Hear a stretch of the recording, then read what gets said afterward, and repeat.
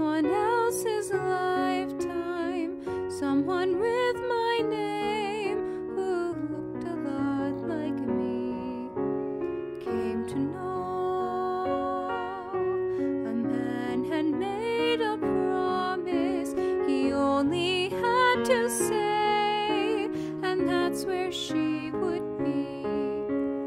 Lately, although her feelings run just as deep, the promise she made has grown impossible to keep, and yet I wish it wasn't so.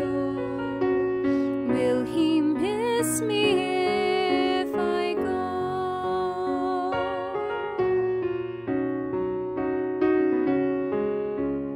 In a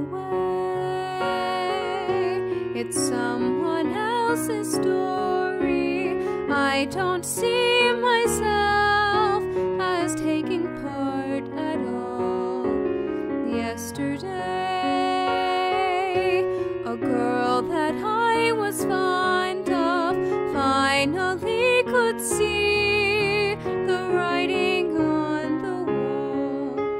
Sadly, she realized she'd left him behind, and sadder than that, she knew she wouldn't even mind. And though there's nothing left to say, will he listen if I stay?